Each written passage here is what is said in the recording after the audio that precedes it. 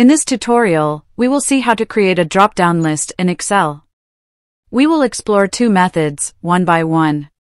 Before we begin, please subscribe to the channel. You know that it's completely free, and your support will help me reach my goal of 5,000 subscribers by the end of July. Let's get started.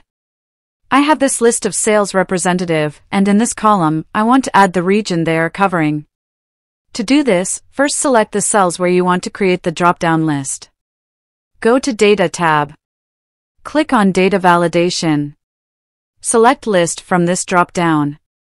Because we have only 4 regions, I'll directly write the options.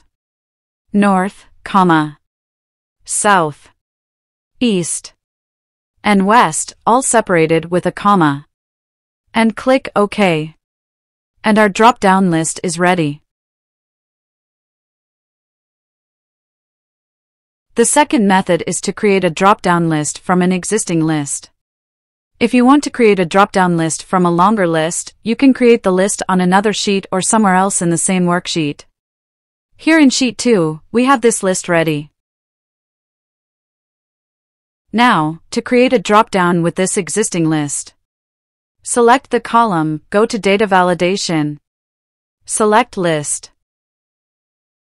Now click on Source and select the range of cells that contain the list you want to use for the drop-down. Click OK. And your drop-down list is ready.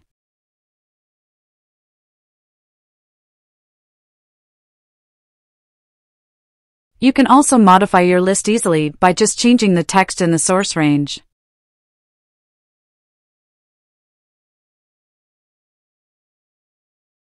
Thank you for watching. If you liked the video, please like it, share it, and subscribe to the channel.